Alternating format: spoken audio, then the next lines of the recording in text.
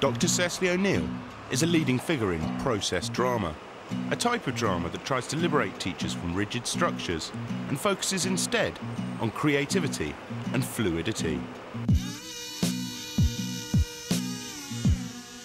Today, Cecily is visiting the Unicorn Theatre in South London. Here, she will be taking a workshop with Year 4 children,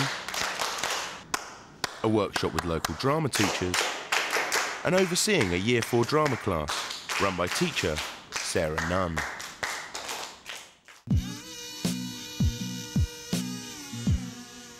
So it was a story. One of process drama's main aims is to get teachers to use pupils' ideas. This is a concept Cecily concentrates on in one of her workshops. Weren't you? That's what you were looking for. 3, 4, 5. Really spread out. I've been told this is a very scary forest, but just looks okay to me. I mean, the sun is shining now. She's created a story with the class, where she is a wizard who sends them on a dangerous quest to recover her missing children. I would advise any teacher who isn't terribly confident about working in a role to choose a role that isn't too far from her own teacher persona. It's wise not to be the absolute ultimate authority, because that almost gives you too much power and it's a little hard to relinquish it. Unless you know the magic word, you cannot enter. Magic wizard, come alive, I'll kill you till you die. It may be a mistake, particularly if you happen to be a very good actor, to actually get into character, because you're in make-believe in a way that the children are not really able to join you at that level. Cecily has chosen the role of a wizard, but she is not all-powerful. She is a wizard that needs the children's help. Can you do something that I can't do? Yes. Could you go and find my son and my daughter and bring them back here to me? Think of a word to describe that feeling and go! Sarah's running a workshop based on the book Voices in the Park that she's been reading with her class. She's invited Cecily to observe her. What hidden word is suspicious? Look at that, fantastic. Suspicious. Good. Let's go to... Sarah has chosen the role of the park keeper. Some teachers find getting in and out of role clearly and convincingly a difficult task. Right. I'm very glad that you can make this meeting today. As Chief Park Keeper of Southwark Park, I am very pleased that you have taken time out of your very busy schedules to come and join me in this important meeting. Everybody will find a different way of working in role. Some people find it useful to adopt a piece of costume, a scarf or a hat, to differentiate when they're in role from when they're not in role. Sarah, for example, put a coat on, and that established her authority as being in charge of the park. It can just mark off for the children the moment that you're not their teacher, you're now in role.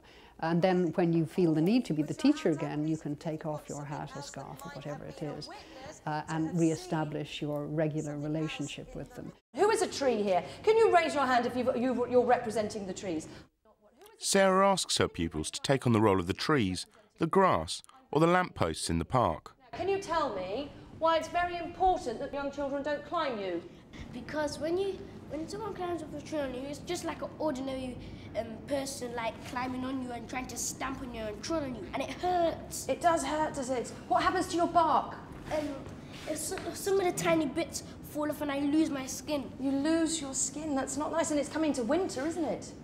And you need to be protected and keep warm, don't you? It's cold. It is, it's getting cold. More importantly almost than the role the teacher chooses, the role that you give the kids is, I think, very important. A role that has to ask questions is a very useful one, or a role that has to answer questions, provided they've got the information with which to answer. Adults always. I did ask a child once, why do you think I usually ask you to be adults? And he said, because We know how to be children, we need to learn how to be adults. In the third workshop, Cecily is helping the teachers understand appropriate roles to give children. To demonstrate, she has given them an exercise, asking them to get into role as pets and their adult owners. This is Badger. Badger? But my cat, Badger. She was the runt of the litter, and she's pulled through and she's here now. We're very pleased. Is she still rather needy? She is, yes. Yeah, I carry her around on the front of me like a baby. I think if the children are in adult roles, then more can be expected of them, and behaviour is easier to monitor. Mud, mud, mud, and more mud. Bring on the mud. I want to be stronger. I need to tell you that it's not my fault. Runts are weak. You need to help me. I want to carry on being the baby on your front. It's using animals is something that all children can relate to. Like, everyone knows what an animal is. So by starting off with, think about what it is to be an animal, to be a pet, and then expanding that out into, but what if it was, you know, I don't know, something mystical like a fairy or something from a fictional story. Exactly, so you could use it as a jumping off point. One of the things I like about using or beginning with a pet is that it puts kids, for example, especially little kids, in a caring relationship with each other.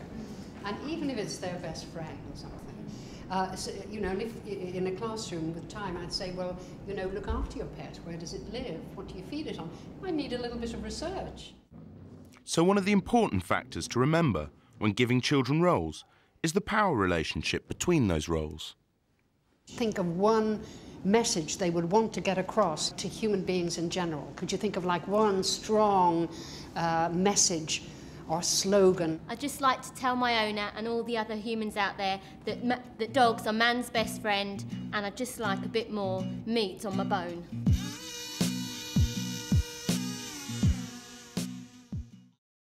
Back in the Wizard's Castle, Cecily is still in role. She's negotiating with the adventurers. Will they go on her quest? What do you think? If you want us to get your kid, how are we going to go there without no magic? You don't know us. I will give you each one piece of magic to help you, but you must only use it at the most dangerous part of the journey. So the children's suggestion that they need magic to complete their quest is incorporated by Cecily into the workshop. I think if teachers can be brave enough to let go a little bit of the structure that dominates their lives, I think they discover what fun it is to learn in a more playful way. I'm going to give each group, to help you on your journey as I promised, one magic stone. Here is your magic stone. Guard it carefully. I used to think fun was a bad word in relationship to drama, but after all, drama is pretending. It's essentially playful. That doesn't mean to say that it can't be tragic and moving and all of those things, but it's a pretend world. It's a safe world. What's the worst thing that can happen if you just decide to put a tightly planned lesson on one side and go where the kids might want to go? Could we see them just coming back to life if you use your magic stone?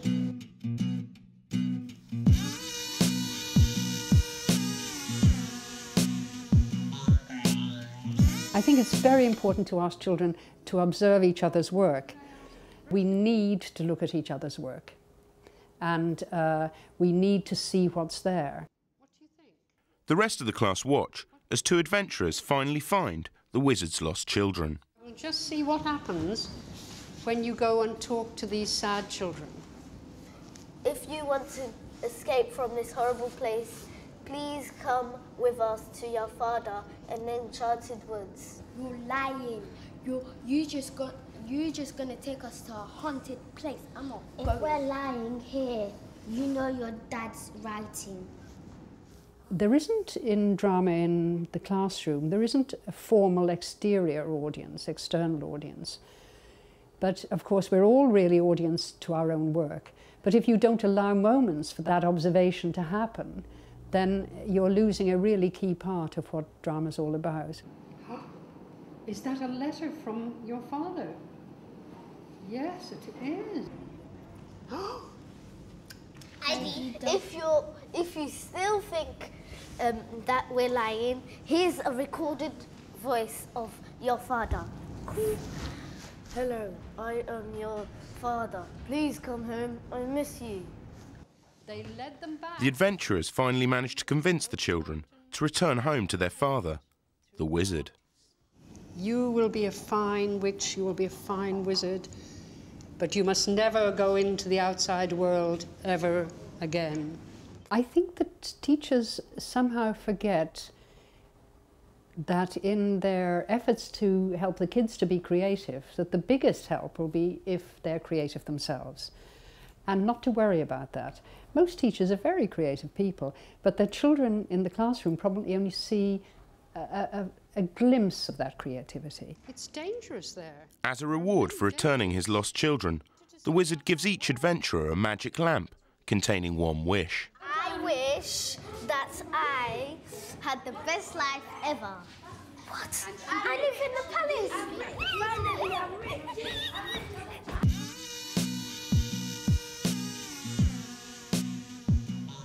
I'd like to ask you now to reflect on the session that we've just done, the workshop, to evaluate it and identify what you really enjoyed and what you learnt from the session. Isata, would you like to say? I really liked the acting because it was fun. Because it was fun acting and it was fun to go into other people's shoes. I think reflection is an absolutely key part of this work, but it doesn't always have to be at the end of the lesson. I think there's a feeling that you've done something, now you've got to talk about it. If you were to reflect on that workshop, what do you think you learnt? Lots of things about acting. Can you give me an example? When I was the grass and I was on the floor. If it's possible to build in moments of reflection throughout the drama, that to me is tremendously effective. I like the workshop because when I was talking about the trees, the trees that the children are not gonna climb on it anymore. That if they climb on it anymore, I'm gonna go take them to their parents and tell them that they should not bring them to the park for a whole day. Okay, till tomorrow. So going into role helps you to create that character and that story. Yeah. Fantastic. I think the delight that can come when you have genuinely, with the kids, co-created a piece of work that is creative, that has some meaning, that has been exploratory, that has wound up somewhere where neither you nor the children knew it would go, where all of you are equally surprised and pleased by the direction the work has gone in, then I think that's a wonderful feeling.